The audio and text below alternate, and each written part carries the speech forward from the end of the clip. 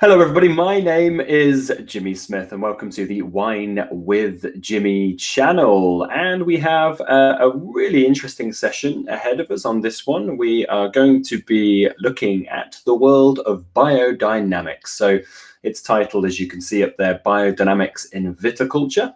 But we will have to touch upon biodynamics in agriculture to understand how then it is applied to viticulture. It's something I've done a few masterclasses on within the Wine School network, so it's a very interesting topic for me. It probably opens up many more questions than it does answers, but I'll do my best to structure this so you can understand it as much as possible.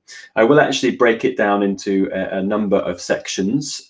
So this is our first part, looking at the introduction to see where biodynamics will actually fit in terms of other types of agriculture and therefore viticulture. And then, of course, the history. We'll go through the history, how it started, the influence, of course, of Rudolf Steiner, also Pfeiffer, as well as lots of other things around the birth of organics and the birth of things like Demeter, Biodynamics, and all of those kind of organizations. So if you do have any comments, questions, or concerns, please do get in touch via either commenting at the bottom of this video on YouTube, or you can get in touch via our social media, Wine with Jimmy, and the other ones down at the bottom of the screen.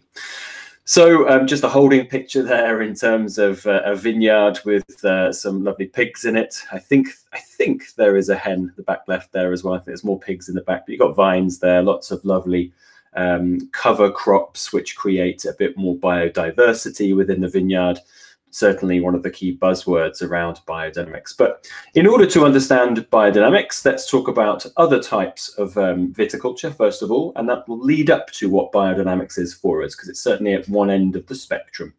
And please, I am no fervent expert farmer or anything like that. I have read a hell of a lot of literature on this to understand it as best as I can. I like to think of myself as quite a centered person, but I don't think I'm as astrological and so sort of spiritual as some can be. So therefore, I'll try and put a more kind of careful sort of head on this, and I'll try and keep it as understandable as possible. But of course, there are some quite grey areas to this approach. So first of all, just understanding at the other end of the spectrum for viticulture. And we're talking about what's called conventional. So if you have studied your WSET, you'll see this written as conventional viticulture, or la viticulture conventionnelle, which is the French format. So conventional, really, I've put a picture there. And this for me is the war button. Okay, you press a big red button and you set off your nukes, or you bomb the hell out of something. And for me, this is what conventional viticulture could be, and sometimes is quite similar to. So this means if there is an issue in your vineyard, you attack it. You don't think about it so much. You apply something like a chemical to it to really kill it. It's a bit like us. When we get ill, we apply ourselves full of lots of medicine. But in fact, it probably is, there's better ways to keep us from getting ill. But we do need to treat it. So therefore, this is conventional. So any kind of issue, you will try to counter it, and you will apply any means necessary to actually create a crop. So as it says there, favoring a regular, dependable harvest. So large multinational corporations within the wine industry that will need, really, they produce on numbers, they will need successful, regular, and consistent harvests. So this means, of course, they need to control many factors in the vineyard.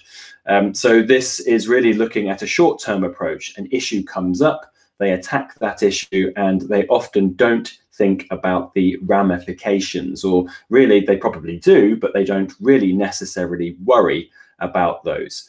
What you'll often find is that vineyards become heavily dependent on all of the inputs that you are putting into that vineyard.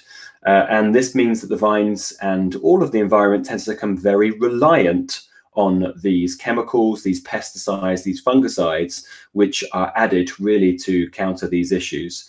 There tends to be little concern for the toxicity of the chemicals. We have found in certain parts of Europe that there's been excessively overuse of things like copper. And there's a lot of toxicity in certain vineyards in the Loire Valley, places like Bordeaux, where they often have to counter against mildew. So this is what we would call conventional, going to war with the vineyard or with what's in the vineyard, the problems within the vineyard. So conventional viticulture. So the real opposite end of what we're going to be talking about mainly today. Next up would be the sustainable approach.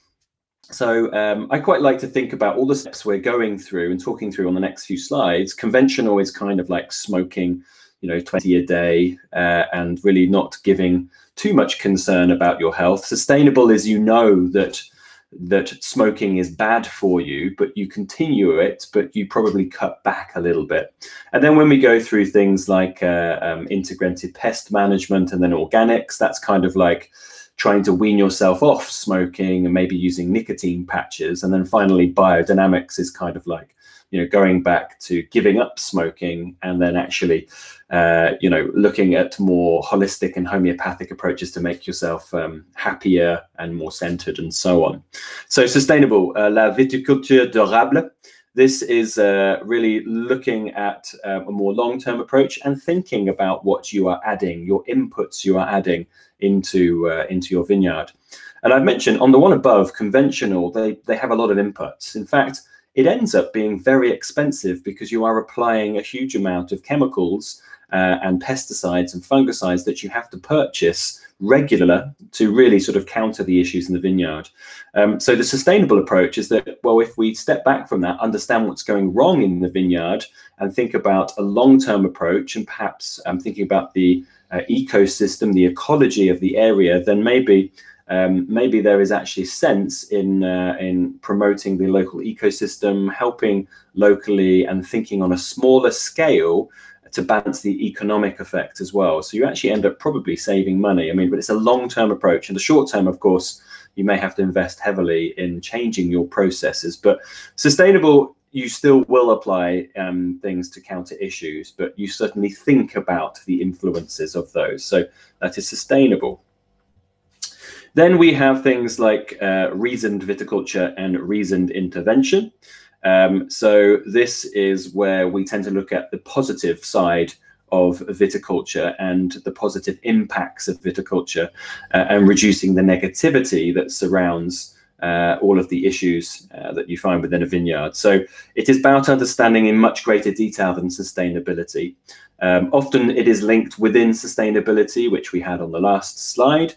And it's about looking about much greater detail in risk assessment at a real single specific level, a site specific level. So it is, absolutely taking the ecosystem, the ecology in a step further. Using pesticides only in the mindset of ecology, so understanding how what you input will affect the ecosystem and how that you are having a butterfly effect. You are having a huge effect that goes on and on and on throughout if you keep using too much to eradicate certain issues. So it's another step within the sustainability. IPM, which is called Integrated Pest Management. So this is now really starting to think in greater detail and only applying issues around the ecology and the ecosystem. So a rational application of biological, biotechnical and chemical implications and really limiting the chemicals to a minimum. So this is then, of course, really managing and promoting the food chain within your vineyard and thinking if there is an issue with a certain bug, then you'll have a bird that will be very much your key effect there at helping that out. And of course, that's in a greater step. So that's integrated pest management. Then we come on to organics. Now, importantly, biodynamics born organics in the middle of the 20th century. And this is called la viticulture biologique. And we'll look at the symbols a little bit later that you may see on the label for this. often a lot of people that pick up a bottle of French wine and see that it says biologique on it, they're thinking it's immediately biodynamic, which is not correct. This is actually organic with the green label, the green stamp on it. But organic is really starting to control the practical side of the vineyard in terms of all of those synthetic products that may be used. So, of course, eliminating things like glyphosate, which is that big brand of weed killer, and all of those kind of associated products. So synthetic products which are known with studies to actually affect and leach into soils, though companies like glyphosate will tell you that that is not true, but there has been studies that have been done by this to counter that argument. Using raw materials, so the elements of the earth, things like copper, sulfur, and then also vegetable-based products as well. These are still permitted, but there certainly will be limits and the maximums depending on the location in the world on these. So there are more stringent limits, for example, in the United States of America on certain elements, where it's a bit more flexible in the European Union. Further promoting natural competition among species, so that's further taking IPM and sustainable and reasoned viticulture. And then, of course, there are a number of certification schemes across the world that you can, if you follow these and you apply for these and you can prove that you are farming in this way, you will gain that organic status, of course. So that is organic viticulture. And then there is ours, which we're looking at, which is biodynamics. So this is biodynamics. And really the guiding principles of biodynamics are, yes, they can be mysterious, and yes, they can be a little bit confusing. But if you look down at the real base level, at the vineyard level, or at the farm level, the way to think about it is considering that the vineyard or farm is like an organism with many functional parts, and it connects to the wholeness of that being. So it's like saying that it's all connected. So if you affect something in one part of the vineyard, it's going to have a knock-on effect, like it would do, say, if you, I don't know, you had a problem with your foot and you maybe had bruised your toe, or you have issues with your feet with plantar fasciitis or something like that. It affects your whole body. You know, your spine has to correct itself against the weight shift that you have, because you'll be favoring one leg more than the other, and so on. So it's kind of seeing it as an organism. Okay, so seeing the whole thing as an organism, and then in fact is where organic, the name comes from, which biodynamics really born. So we'll go through that as well. It's also about respect. It's about treating the farm like you would like to treat yourself, I suppose, hopefully like you would like to treat yourself. So with compassion, with kindliness, and with a real gentle nature, and sort of treating it in an appropriate way, treating it almost as a friend or a family member, you know, really sort of to understand it and understand its wants and its needs. So really that's kind of really trying to then mimic nature, how nature will work, and then also bringing in what we often think is the more sort of astrological side of it, which is your cosmos, the moon, the sun, the planets, and so on, and how they will influence agriculture. We'll talk about that on a future session, but there are practical applications from things like the sun, the moon, the cosmos, etc. And then there are more spiritual sides of it as well. So I'll try my best to outlay some of them later. The practical side of it I can quite well. It's the spiritual side of it which sometimes escapes me. So it's a little bit difficult to bring into play. But whether we believe that spirituality or not, we are in constant influence by the cosmos and by the sun and by the moon and by the planets. And there is like a rhythm to nature. And really it's about aligning what we know and our intelligence with the farm's intelligence. And certainly these farms, these vineyards have intelligence. They certainly do. And it's mind-blowing how really nature within the farm environment and out as a whole interacts and how all of these micro fungal spores spread information, talk to each other, how trees react and plants and cover crops and animals. It's quite amazing how Mother Nature reacts. So it's understanding in that kind of a way. And really, if a farmer or a grape grower wants to understand biodynamics, or at least try to practice it, it's kind of like an awakening process for the farmer. It's an inner transformation, and it's changing how they react and how they understand their farm on a local scale. Because I mean, there are things like climate change, which globally we have to work together, but on a small scale, we can't change climate change on one person. It's not possible. It's a collective effort. But we can start really with the founding blocks. We can start to understand what we do as an impact, where we travel and how our carbon footprint is and so on. So it's kind of about sort of accepting this inner change, but it's incremental steps. It's not something you could do immediately, but it will eventually improve the farmer's mentality and it's his or her understanding of the farm, but also understanding the healthiness of the soils, the seeds, the plants, the biodiversity. And it all starts with intention and want and desire to do this.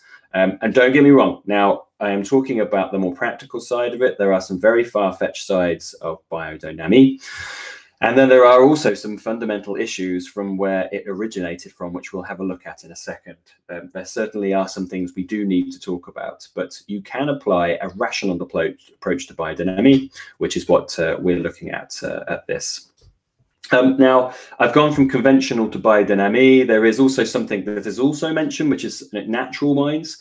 A natural wine could be made conventionally, sustainably, organically, or biodynamically. We do tend to find a lot of them being organic and biodynamics because it fits that same sort of bill. But natural wine doesn't necessarily have a legal definition. So it does apply to a number of different methodologies that we've just gone through. But the natural approach is one that is kind of understanding everything we talked about with biodynamics, but of course being a little bit more natural about your approach through the vineyard and into the winery. So a bit more of a laissez-faire approach in terms of hands-on. I suppose hands-on in the vineyard because you want to understand the vine as much as possible, but less hands-on in the winery. The wine should be able to make itself. But I wanted to just include that because, of course, natural wine is heavily talked about. I'll do a separate session on natural wine in the future. So understanding biodynamics is understanding really about how it begun, and really with the increased industrialization in Europe and then in the greater world, this is how we understand where biodynamics began.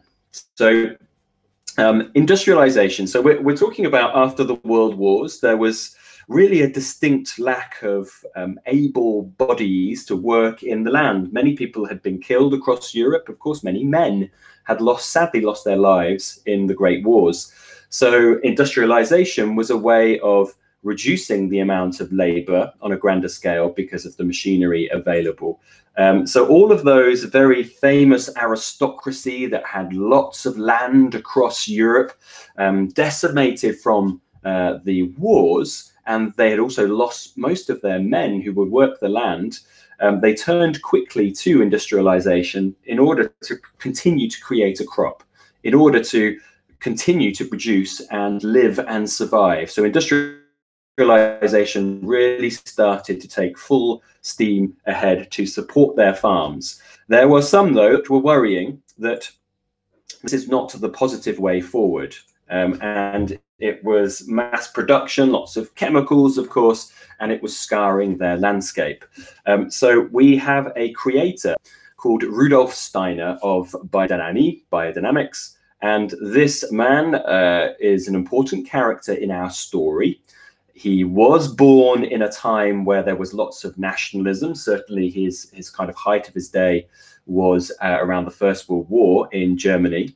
And then also around the mid-wars, so until his death in 1925. But he was a very talented thinker. He was an Austrian polymath. He had a multitude of disciplines under his belt. And he was born in 1861 in the Austro-Hungarian Empire. He actually was born in today what we would say Slovenia is. And he was the son of a railway station master. So born in 1861. Now, he became very much an academic. He went to Vienna to study in 1879. So he was a late teenager at that time. And he worked very much on the works of Goethe in 1882, adapting and extending his works around the feeling and perception in comparison to being more objective and direct. So understanding, more philosophical sort of base behind it. The first works that he had published was the works called The Philosophy of Freedom. He gained his PhD in 1891. His first works were 1894.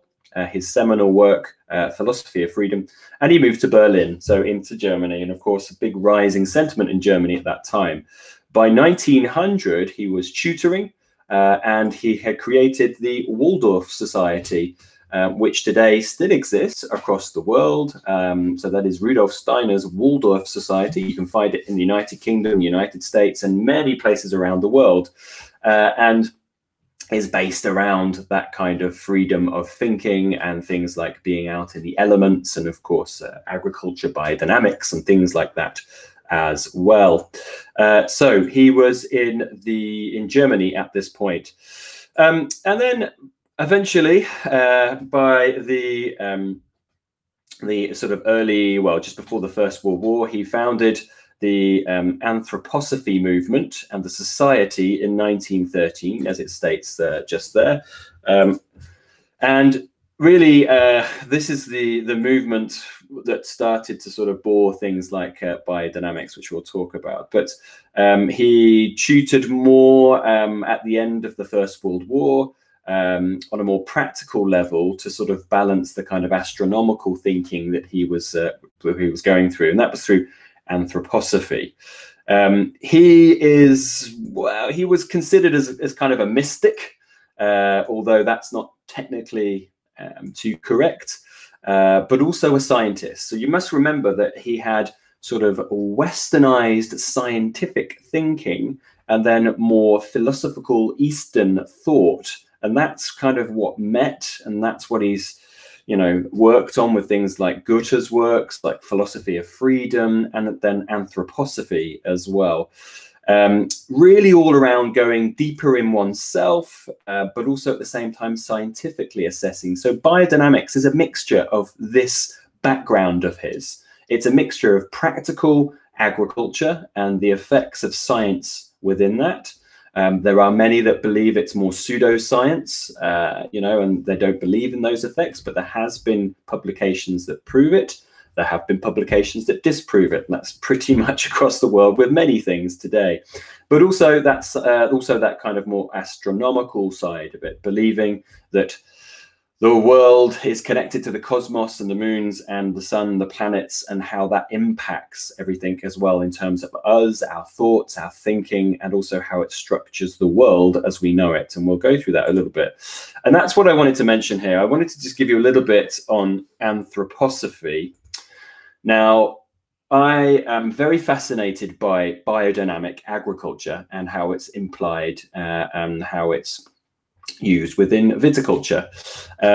It's a part of many works of Rudolf Steiner, really stemming from a center which was called anthroposophy, this sort of freedom of thinking, this movement that he created, the society he created at the start of the 20th century. Anthroposophy has some real positive points to it, but it does have some very interesting and difficult to talk about negative points to it, certainly in today's thought process, which of course is around things like cultural appropriation and problems with ethics and race and racism. And unfortunately with anthroposophy, which is something I do really struggle with, there were issues around there. Within anthroposophy, Steiner wrote that vaccinations were very much against his thought and process, so he's an anti-vaxxer.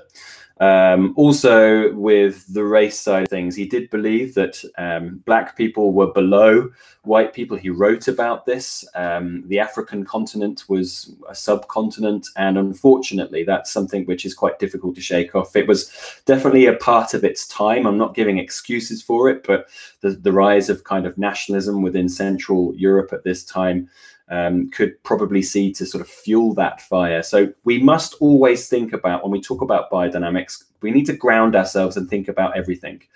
And if you are very interested in biodynamics, it's interesting to really talk about the practical and how the approach of it can benefit a vineyard, not necessarily what it is founded on originally. And I'm not trying to discredit it. I'm trying to give you both sides of the argument, because there are issues, of course, with many things in the world that stem from hundreds of years ago, from many kind of empirical ideas, you know, which are seated in things like racism and the slave trade and things like that. So that I wanted to give you that little bit of information. Yes, one of his famous phrases was saying that Caucasians, white people, were distinguished by an intellectual life, and then black people were distinguished by an instinctual life. And that is something which is quite difficult to shake. So it's interesting reading that, if you can, about anthroposophy, something that I really do struggle with. But let's go back to viticulture and how biodynamics was applied to agriculture for then to be applied to viticulture. So Rudolf Steiner he gave 8 lectures over a period of 10 days in 1924 in Silesia. Okay, so this was around a year only before his death. It was in a place called Kobowitz in Silesia, and that's today in Poland. And at this point, because of his lectures across Europe and his fame at this time, and certainly because of the rise of industrialism with agriculture, he was actually very much in demand. He was a very busy man, and his health was actually failing at that time. It took a gentleman called the Count Karl Kaiserlink, and this man persuaded him to come to his farms. Well, he actually managed 18 farms, and with a number of other farmers, to instigate more practical, down-to-earth approaches because of the rise of industrialization. So he was persuaded in the end, and of course he came and gave these lectures. Okay, so it was created to combat the growth of industrial agriculture. And that's things like the ready availability of cheap fertilizer at that time, and all those kind of mechanizations and things like that, which were heavily influencing the agricultural scene. Steiner committed to these dates, and he gave these series of lectures, which you can purchase as a book. You can find it on YouTube, a reading on YouTube as well. There's a lot of information out there about the whole approaches to biodynamics. Now, I want to mention, I'm going to talk over the next few parts of these series about the influences of biodynamics. I will also talk about the negatives and the positives. I will give you both sides of the approach of it, because I think it's very important for you to understand that. Now, let's have a look at a few other things that Rudolf Steiner also predicted. So Rudolf Steiner predicted BSE, or mad cow's disease, or foot and mouth, whatever you want to call it. And he was concerned that things like dead animal waste and animal meat and cow meat was being fed to cows. He predicted that feeding meat to a cow would cause the uric acid to go to the brain of the animal, causing madness. And yes, it did. Remember, we had outbreaks across the world. In Demeter certified cows, that's biodynamically certified cows and cow farms, there have been no records of BSE within Demeter certified cows, which of course you cannot practice feeding of meat to those. So that's interesting. It was predicted by him, and it has certainly had some worth behind it today. So Rudolf Steiner passed away in 1925, so the year after those lectures. So we have those founding blocks, but Rudolf Steiner was very clear that this was a first creation of these, which had come out of a very sort of complex mind of his, which was influenced by Eastern philosophy and Western science. And he was stated repeatedly that these things would need to be trialed and would need to be tested.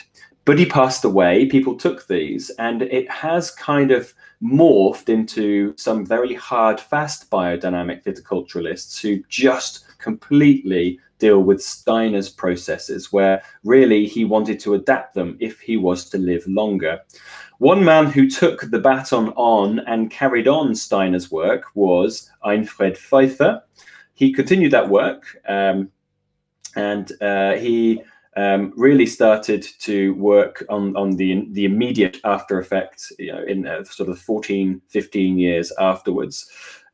He released a book in 1938 within Europe called Biodynamic Farming and Gardening, which was based on those principles from Steiner. Now, note the time, 1938, of course, there was issues that happened around that time, and of course, the outbreak of war in 1939. He managed to escape to the US in 1940s, and in fact carried on his work in the United States at that time. This is important because he was able then to actually publish his works across a wider audience at that time. He was credited with taking his work to the public. The real first kind of ambassadors for biodynamics were the doctors who could see scientifically the health benefits, and also the women who adopted the approach as they inevitably were in charge of the produce of the household, and they would witness the benefits of longer shelf life of things like vegetables and crops from biodynamic farms. And today you often have many chefs clambering around for better organic and biodynamic produce. So the next thing to mention is that the catalyst for organics, which was born out of biodynamics. Pfeiffer's works were noticed by a Lord Northbourne in the United Kingdom. He was a landholder and a very sort of keen eye and interest for farming. He was absolutely alarmed by the impact of modern agriculture on the environment, something which we have been very conscious about in recent times as well. And he invited Pfeiffer over to take part in a summer school and also a conference on biodynamic farming. It was held at the property in July of 1939. And Lord Northbourne published a book called Look to the Land, which introduced the term organic for the first time. So here you have Steiner, who passed away. Pfeiffer takes up the reins and starts to promote biodynamics across Europe and eventually into the United States, but then introduces this biodynamic approach into the United Kingdom through Lord Northbourne. And then Lord Northbourne produces a book and starts to mention the terms organic farming, which comes from organism within the biodynamic text. So this work kind of secularized biodynamic farming, took out some of the more kind of idiosyncratic and esoteric elements, which of course is the spiritual, and focused on the practical. And that's what organics today really is. It's a much more watered down version of biodynamics, and some would say more sensible and a more practical approach. In 1943, Yves Balfour quoted Northbourne extensively and published a book called The Living Soil. So that's after his Look to the Land. And that actually led to the creation of what you'll see in the bottom right here, the Soil Association in 1946. And now we have a number of organic certifications and businesses around the world. You'll see the US have the USDA, Europe's bio label there, the green one, Australia, New Zealand, South Africa as well. And they have limits on things like how much sulfur dioxide can be used at winemaking, and other things as well in terms of the sort of limits and ramifications of copper and so on. Around 4.5% of the world's vineyards today are considered organic or biodynamic, and that's a few years ago. It's probably a little bit higher today. But you'll notice here the US forbid the use of sulfur dioxide in an organic wine. So that's used in the winery. But you can see that Europe actually has 100 to 150 milligrams per litre for red to white, which is quite similar across most countries in the world, just very strict in the United States. So therefore, we have the creation of organics, but biodynamics kind of fell by the wayside as this quite in-depth, secular, esoteric and strange approach because of the spiritual side that it implies. But there today have been organizations formed. We have Demeter here. It's a German-based organization that provides the certifications for agricultural produce that follow biodynamics. So agriculture, not just viticulture. They focus, one of their core principles is on the strength and life of the soil and therefore the produce. Demeter comes from a tribute to the Greek goddess of grain and fertility, Demeter. So to be certified, you'll have to use the biodynamic principles and the checklist really from Demeter for 2 years. And you'll need to use the 2 field sprays, which we'll look at later, the 500, the 501, and the 6 preparations. We think across the world, Demeter certified, there's about 620 wineries that have that status, and it's about 8,500 hectares, which is not huge at all. 8,500 hectares is about, well, let's say, yeah, it's about 1/10 of the Rhone Valley in France. So that is a very small percentage and small number indeed. There's another organization though, which is called Biodynamics. The very loud and outspoken Michel Chapoutier expressed concerns with Demeter, basically saying it wasn't going strict enough with its limitations on things like use of sulfur and copper and so on. It wasn't rigorous enough. Chapoutier created this rival organization, Biodynamics, who are certifying biodynamic wine growers. We're not sure on the numbers, but it is purely for viticulture, whereas Demeter is agriculture. Biodynamics is, of course, just for viticulture, just for grape growing, therefore wine making. And then we have the calendar. So you can easily purchase the biodynamic calendar, which is created by Maria Thun. She's a German farmer, agriculturalist, and researcher, and created a speeded up version of composting using things like calcium-rich eggshells, basalt, nitrogen-fixing capacity basalt, and clays within the composting, but really also promoted this biodynamic calendar as well. So when you should be tending to your crops and how you should be doing it and what you can apply in a more practical and a more modern way. It's basically adapting what was mentioned by Steiner, which was then adapted by Pfeiffer, and then adapted to a more kind of a holistic and homeopathic approach to gardens and to gardeners, but also farmers. So very important figure indeed. And then, of course, we're going to be talking about this a lot across the whole of the next few parts for biodynamics. The evidence of success. Now, there are a number of publications that can be shown for evidence of success, but there's also publications where there are contradictory evidence that biodynamics is not working as much as some people would think.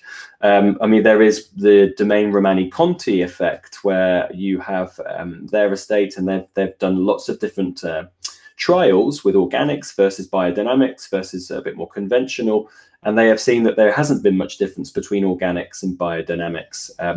There has been an admission that they haven't really focused on biodynamics on the full spiritual level, like you would expect with Rudolf Steiner's influence, but on a more practical level. And doing it in that half manner, or maybe a more practical manner, for them has not as worked as much as they had hoped. But there was a paper that was published, this paper that you see in front of you here, in 1998 from the Department of Crop and Soil Sciences in Washington State, Pullman University.